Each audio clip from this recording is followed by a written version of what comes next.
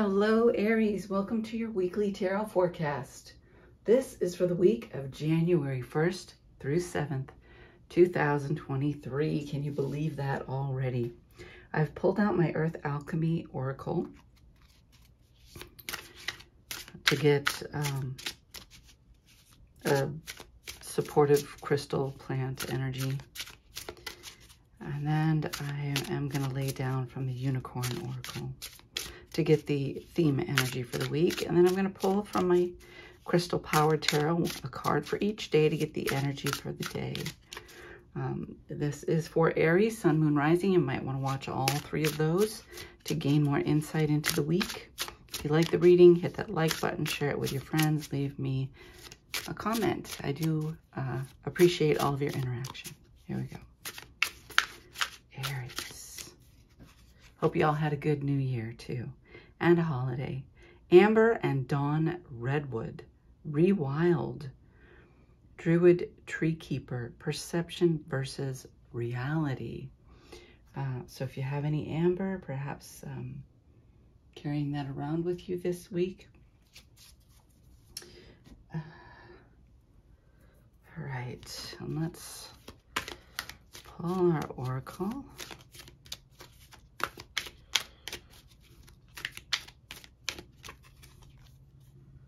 Listen to your heart. Awaken psychic abilities. Tune in to the infinite. Listen to that heart guidance.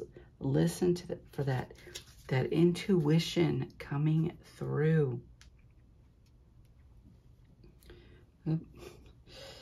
My cloth is moving. Sorry, guys. Let's see what we have. All right, jumping out of the deck first off. Wow, craziness. Is the Knight of Swords for Sunday, January 1st. I choose my battles carefully. Listen to that intuition, that clarity, and take action on it. Don't hesitate to take action where you need to take action, but choose your battles wisely.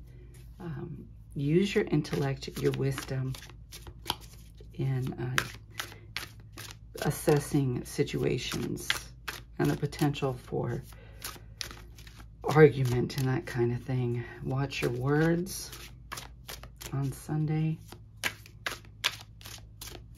Monday, the Ace of Wands. I'm inspired to follow my passion.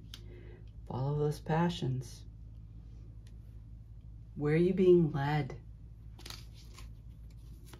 What is your heart telling you? Where's your heart leading you and guiding you?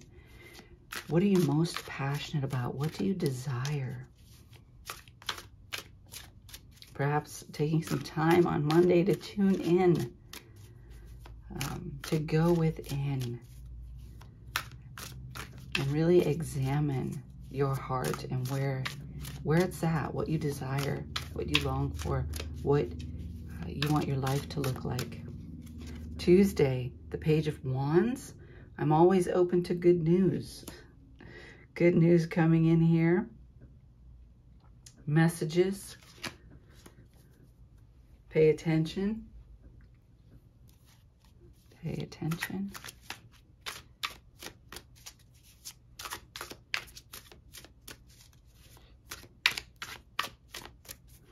Wednesday, please. I'm ready for a breakthrough to success. The Ace of Swords. Yes. Breakthrough, that inspiration, that idea, that thought, that clarity of vision, knowing where to act. That's coming in on Wednesday.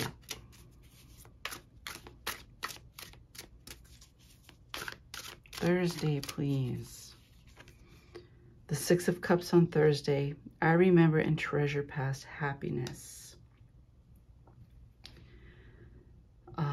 Thursday, it's all about balance, harmony, happiness. A little bit of nostalgia in this card. Perhaps it's revisiting old friends too, or somebody from the past visiting you and reminiscing on the past. Friday, the Knight of Cups. I know that the right person waits until I am ready. Yes, the Knight of Cups, this emotional energy. Somebody perhaps sharing their heart with you, their deepest emotions, pouring themselves out to you.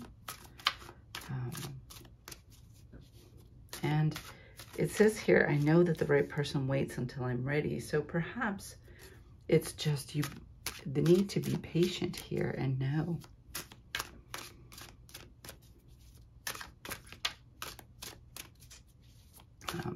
That there is someone for you, if that's what you're looking for. But to me, the Knight of Cups can be more than that. It's not necessarily a love relationship, a love person. It could be just somebody pouring themselves out.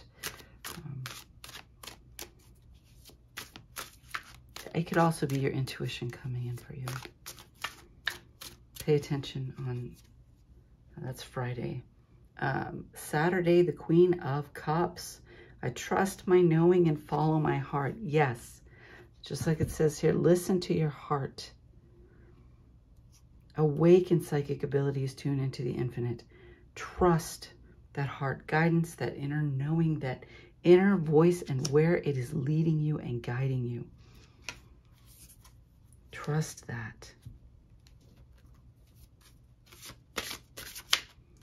Listen to that intuition, Saturday. That's very important for you for Saturday. And in closing,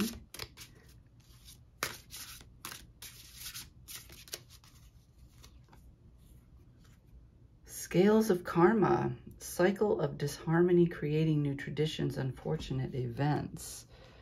Interesting. Where is that one? I'm going to look that one up. 27. Where are you?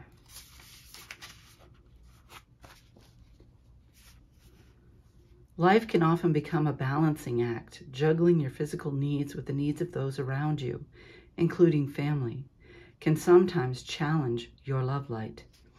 Giving without the expectation of receiving is one way of achieving a better state of karma. You must look to find positive experiences from harsh lessons. When people feel good, they do good. When feeling down, people are more likely to throw emotional and energetic daggers toward those who've hurt them, even if it's only temporary. You must be self-aware, as your emotional reactivity will dictate the balance of the energetic scale. Any negativity or toxicity can be purged now if you are willing to open your heart space and detach from these cycles. The benevolent Ascended Master Maha Chohan seeks your understanding, teaching light seekers of the spiritual and angelic hierarchy. His learnings encourage the soul to balance and correct its journey back to the Sacred Heart. His white head scarf reminds seekers to create more positive and loving interactions with purity to keep your scales better balanced. The Blessed Maha Chohan asks you to be aware of your conscious thought of others. Speaking negatively about a person only continues to further a cycle of negativity. Snap out of it. Acting in the heat of the moment will leave you red-faced and embarrassed. Examine the brightness of your love light. Protect your heart, but keep it open. There's an affirmation here. I relinquish control over expectation. I am free. All about that. Listening to that heart guidance. Listening to that heart guidance.